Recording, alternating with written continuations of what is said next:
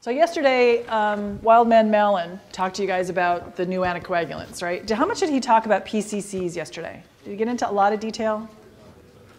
I got no's and yeses, so there was not a lot. Okay, perfect, because this is actually more pertinent for the PCCs. The reality is, with the new anticoagulants, we're all basically just screwed. If somebody comes in bleeding, we're in trouble. Until they get things like factor 10A concentrate, we're going to be in trouble with those. So this is a little more clear cut. And the reason that we added this to the lectures this year is because the ACCP, which is the American College of Chest Physicians, publishes basically anticoagulation guidelines. And if you Google it, if you actually go to it or you do a literature search on it, the document that gets produced on anticoagulation is enormous, absolutely enormous. Within it, buried within it, but the reference is actually in there for you, is the recommendations by this rather austere and I think pretty literature-based group that looks at what to do if you have somebody who has an elevated INR on warfarin, what to do. And so we'll talk about sort of the nuances of this, but it's in there, and to be completely frank, the guts of it is right there in that table on the first page of your chapter in this thing. Because one of the things we need to know about, warfarin has been around for a really, really long time. We all know the issues with warfarin.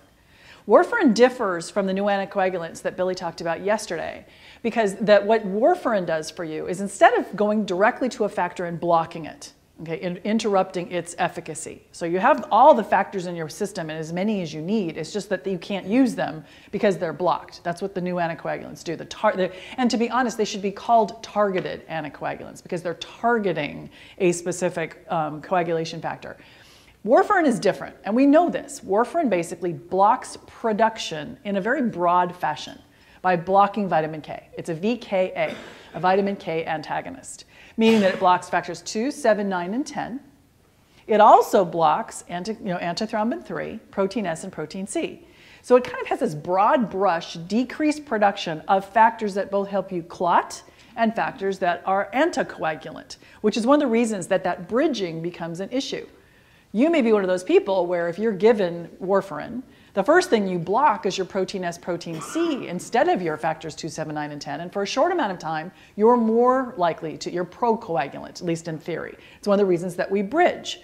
So bridging becomes an issue when you use warfarin. And the fact that it is blocking vitamin K means that if you absorb it differently, that you end up with a lot of potential problems with vitamin K. So say you decide to go on a kale diet, since that seems to be the cool thing these days, is like have kale. Nasty? Oh my goodness. Grind it up in your blender if you want it and stick in some pineapple. That makes it palatable. But kale is the thing. Kale is loaded with vitamin K. So somebody decides to get healthy and they're taking warfarin, they're in deep trouble. Suddenly they are just not anticoagulated at all. Or they get stuck on Septra, okay, Bactrim. They get a UTI, they get put on Bactrim. Well, now all of a sudden their INR is 11. Because they changed how they absorb vitamin K. They've changed their gut flora. It's remarkable what little can change your anticoagulation status with vitamin K or with warfarin. And we know this. We know this. We deal with it all the time. There's an abstract in here that looks at how variable it is for people that come in the ER. We'll get into in a minute. So we know the issues that come up with warfarin.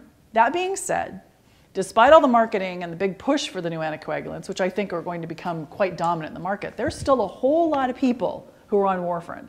And even with the new drugs on the market, there will still be a lot of people who need to be on warfarin because particularly people with renal disease can't be put on those new drugs. Okay, and if they have renal failure, they absolutely cannot be put on those new drugs. So we'll still be seeing a lot of people on warfarin. So if that's the case, our issues that come up with those patients in our setting are twofold. One big category is what do you do with that person with an INR of 12, but they're totally fine. They're not bleeding, they're asymptomatic, but their INR is 12. Flip that around. What do you do with somebody who's on warfarin with an INR of 1.8, but they have a head bleed? What do you do with those? And that's what we're going to address. We're going to ask those two questions. Now, this table comes out of that ACCP guideline I mentioned, which came out in October of 2012.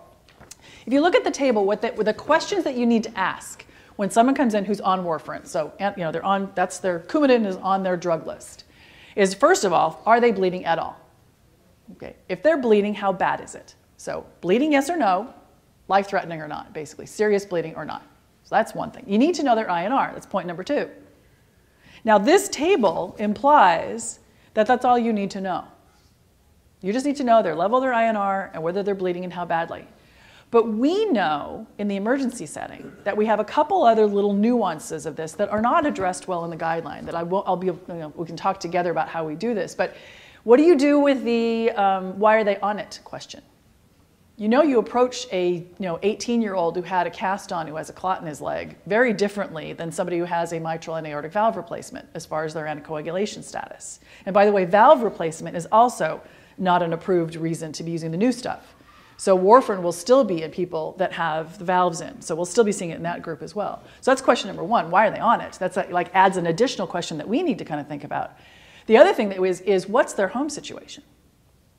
Is it a tottery, frail older person who lives alone, where that INR of 12 going home may not be a great idea, versus somebody who has a great family around? So we have a little more nuanced issues that come up with this than just this table that sort of implies a simple algorithmic approach. That being said, though, this table is a very, very good guideline, and it's based pretty well on literature. A couple of things to know about it compared to the previous iteration, which was in 2008.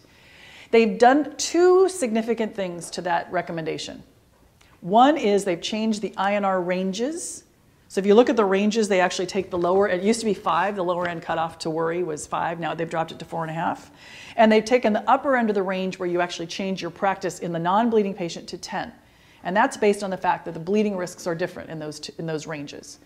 The other thing they've done that's different in this thing is there's no IV vitamin K recommended unless you have serious bleeding. Now we'll get into why in a minute. But that is a distinct change from the last time. And if you have trouble remembering these kinds of guidelines and all this stuff, there's a free, my disclaimer is it comes from our institution, but we make no money off this thing. There's a free app called Wickham, W-I-K-E-M. Okay, not Wiki-E-M, but Wickham, W-I-K-E-M. You can get it in the App Store, you can get it in the Droid Store, the Google Store, but you can download it, and it basically is a searchable, just tap in warfarin. It'll pop up all the different options with the warfarin, including that table. So it's a free app. I recommend it. I use it all the time, and we update it on an ongoing basis. And if you ever find anything in there you think you need or is not updated, let us know. We'll fix it. So that's in there. So all this stuff is impossible to remember. So it's out there if you want to have that quickly. All right. If we need to reverse warfarin, what are our options? How do we go about this? Well, there are two things you're doing with warfarin reversal. One is to restore. I'm restoring my ability to make those factors I've blocked. That's vitamin K. Okay? And it's also taking away the warfarin itself. So holding the drug and giving something like vitamin K to restore my ability to produce it. The other is to replace. Until I can make my own, I need to give that person back some factors so that they stop bleeding. So it's basically a restore and replace issue. So if we kind of focus on that, there's another table in there that I pulled from an article that actually looks at what we can do and how quickly it works. The table that sort of starts with oral vitamin K, goes down to recombinant 7A.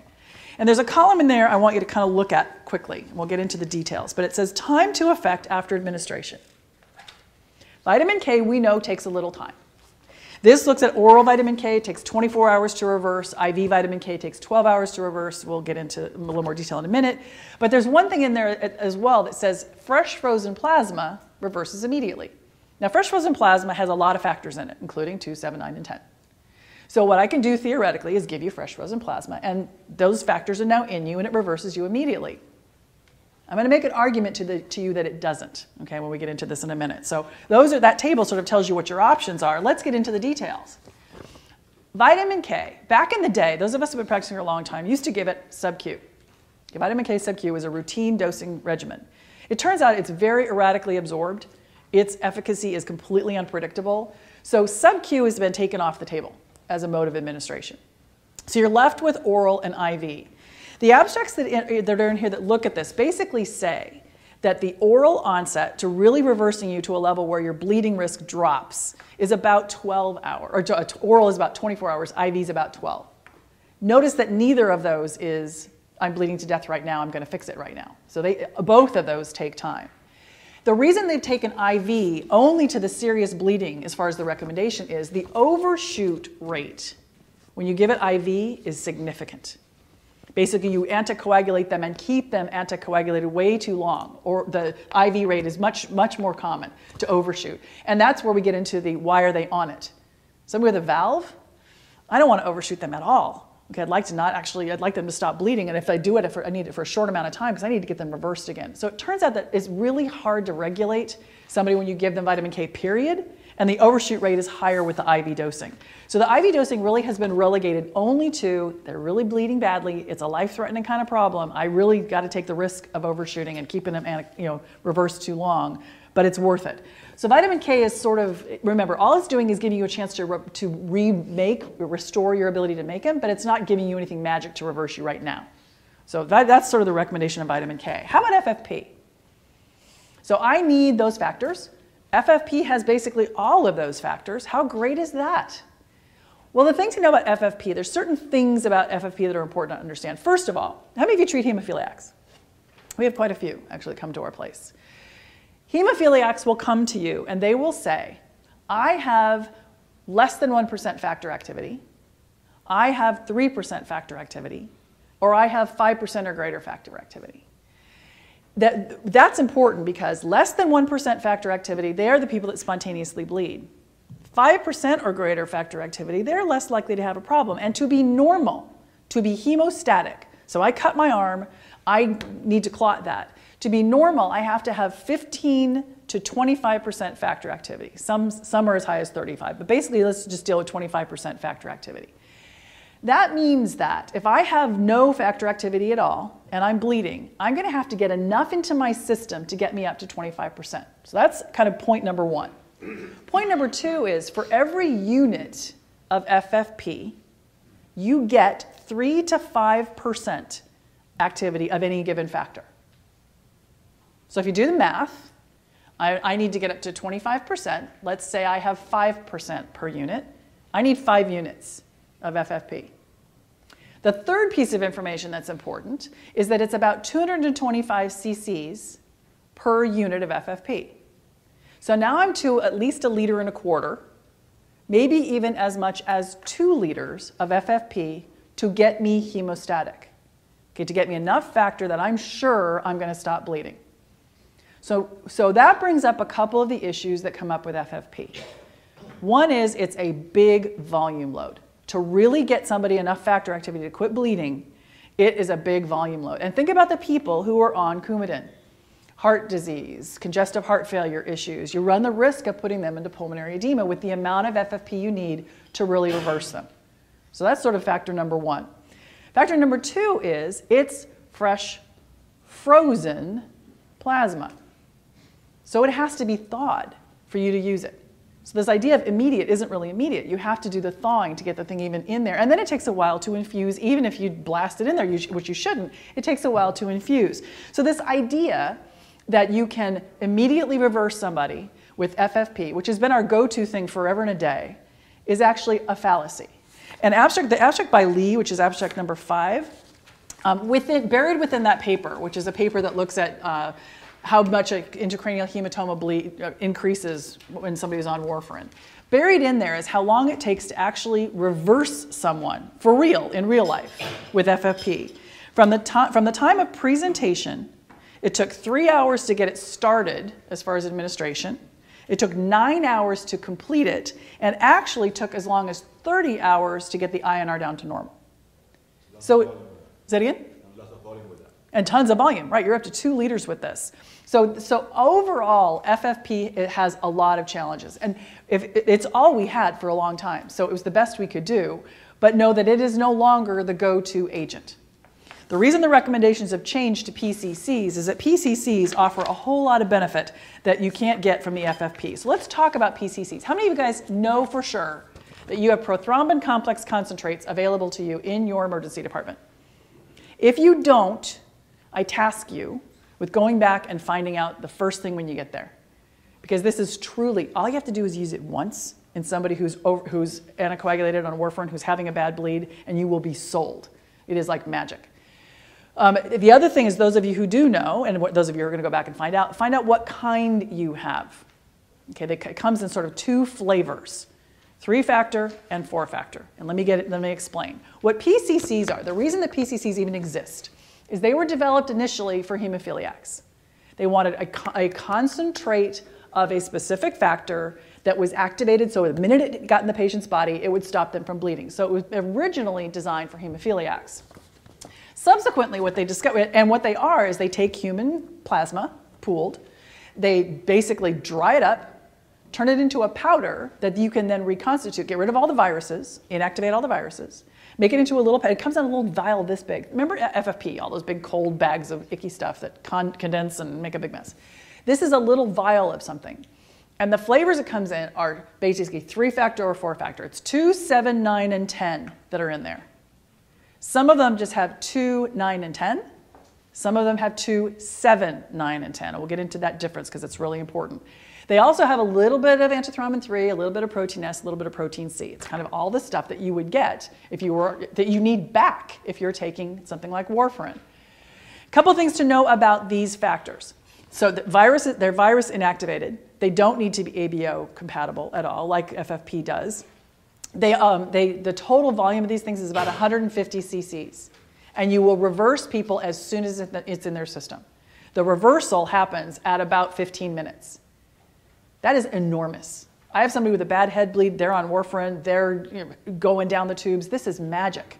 I have somebody with a massive varicose bleed. This is magic as far as reversing them. Really important to know how to use these things.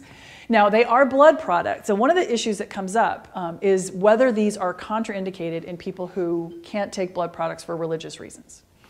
I went actually to the Watchtower, which is the Jehovah's Witness sort of Bible equivalent, to see what their position is on these, and I will tell you they don't take a position. So one of the things you may encounter is if a Jehovah's Witness says, I can't.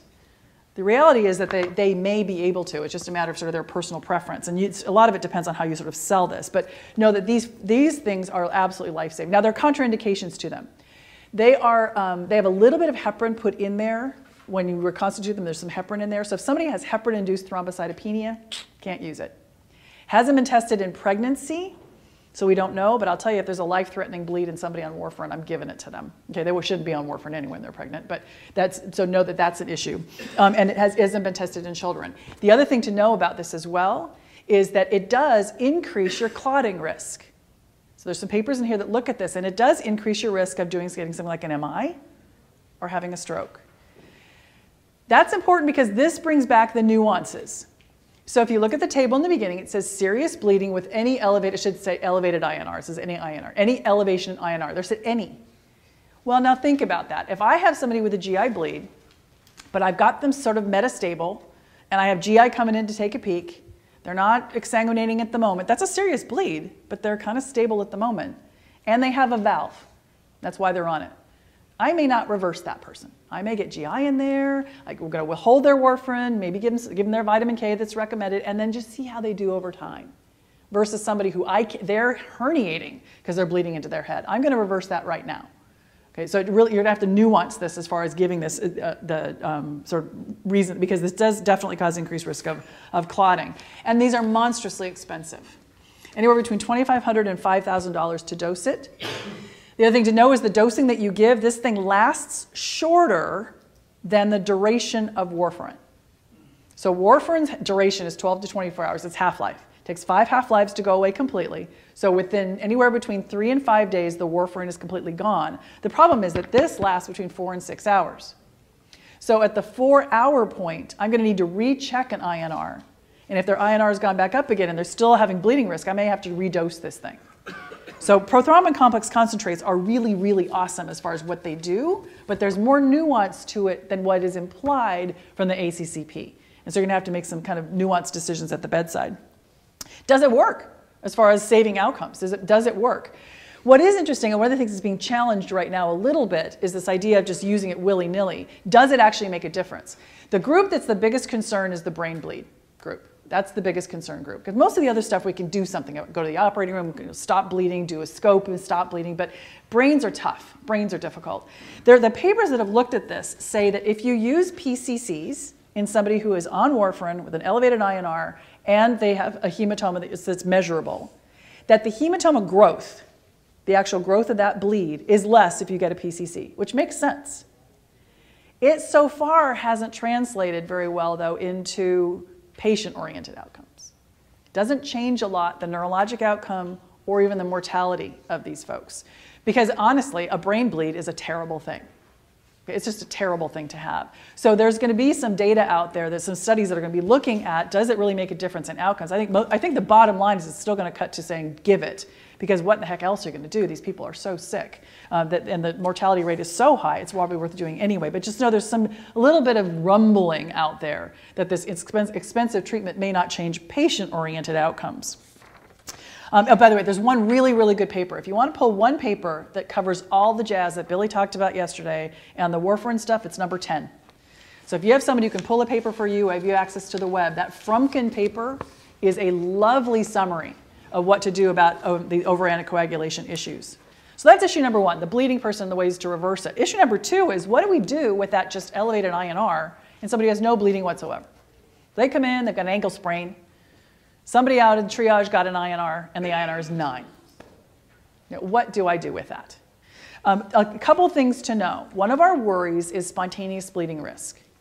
The spontaneous bleeding risk goes up at an INR of 10, and it goes up particularly in elderly patients, patients who are diabetic, and maybe some people, the people with renal disease, dialysis-dependent kind of folks. That's the group where the hairs on your neck are going to go up a little bit, even if they're not bleeding. If their INR's over 10, they're 85 years old, and they're diabetic, the hairs on my neck are going to go up a little bit. Because one of your decisions you have to make is, can you send that person home?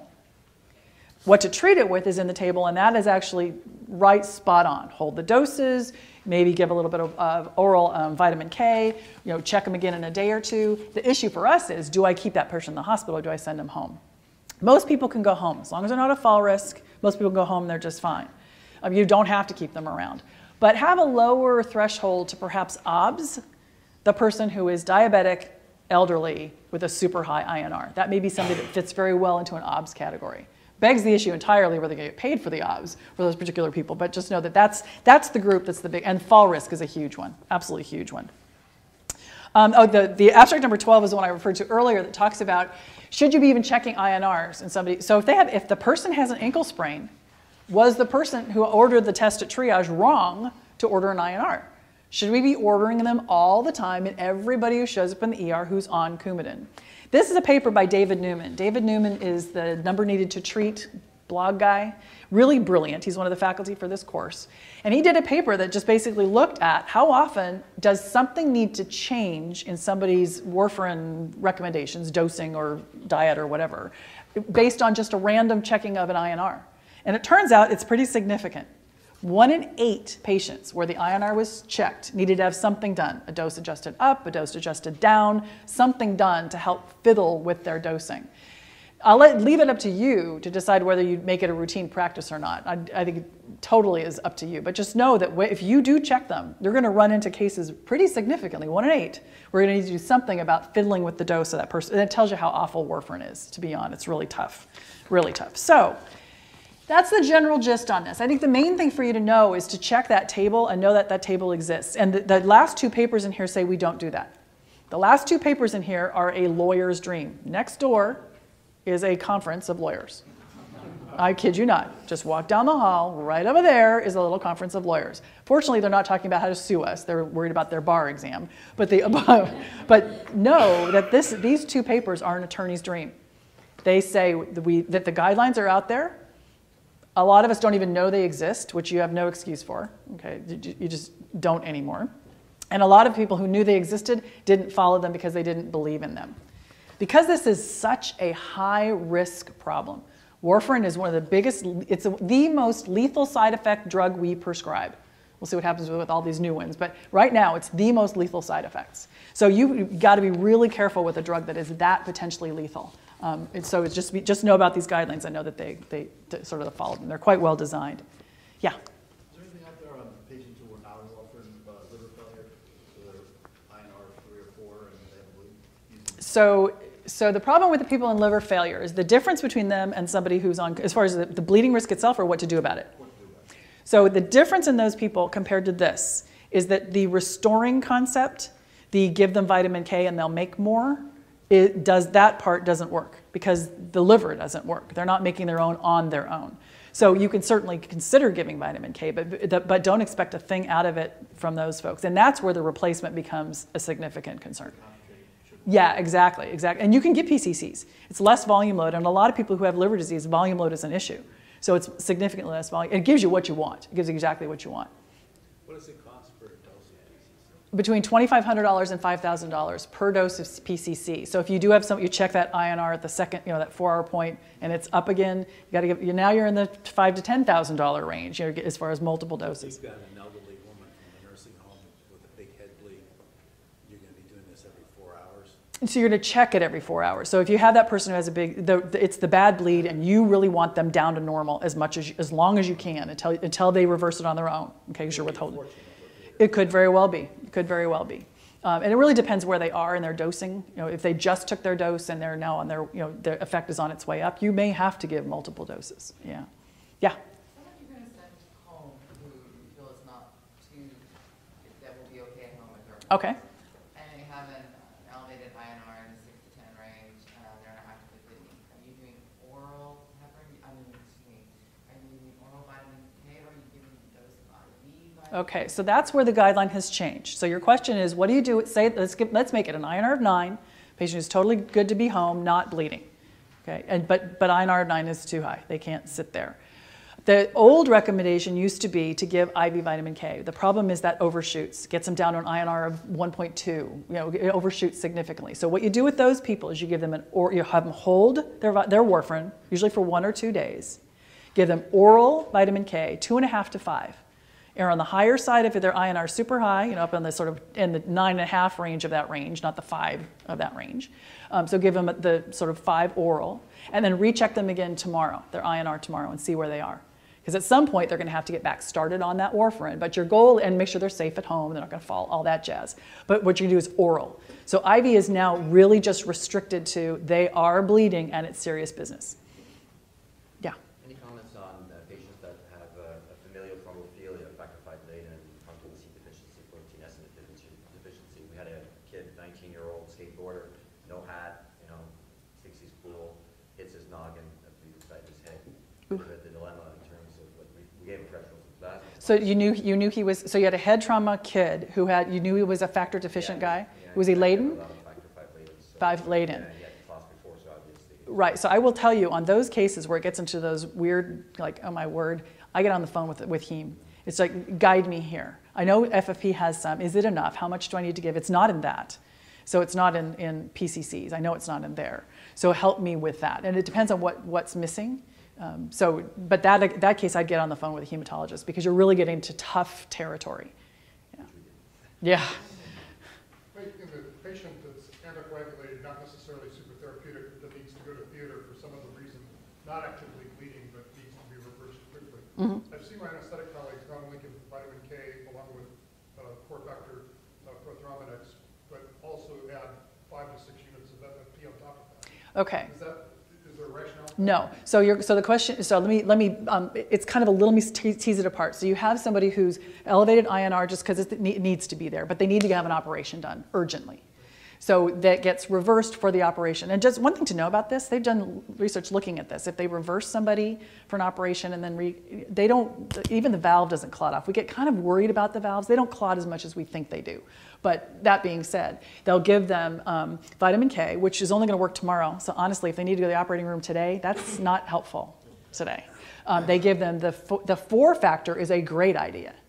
The adding FFP to 4-factor probably doesn't add anything. However, if you have 3-factor, one of the things you need to, so when you go home and you find out what you have, if you have 3-factor PCCs, what's recommended to reverse is to add 2 units of FFP per dose of 3-factor PCC, because what it does is adds factor 7.